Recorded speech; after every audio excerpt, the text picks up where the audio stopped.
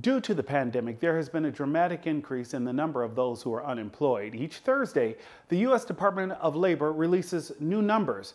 Keaundria Milloy has more. I believe there's going to be a lot of discouragement when people see how many that are unemployed.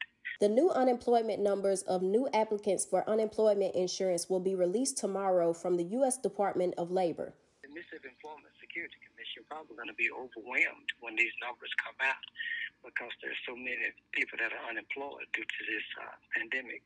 Due to unemployment, companies are swamped with people trying to file.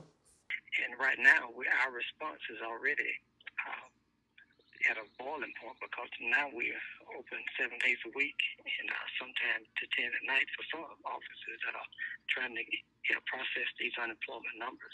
As of last week, a total of over 26 million have filed for unemployment in the past few weeks.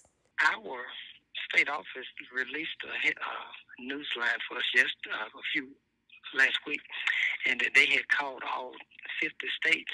They just had people calling, and only 2 states actually got to talk to the live person, and that was Mississippi, and I forgot what other state it was, but it's just proven that this problem that we're having in Mississippi is not just local, it's all over the nation. I'm Keaundria Milloy in Meridian.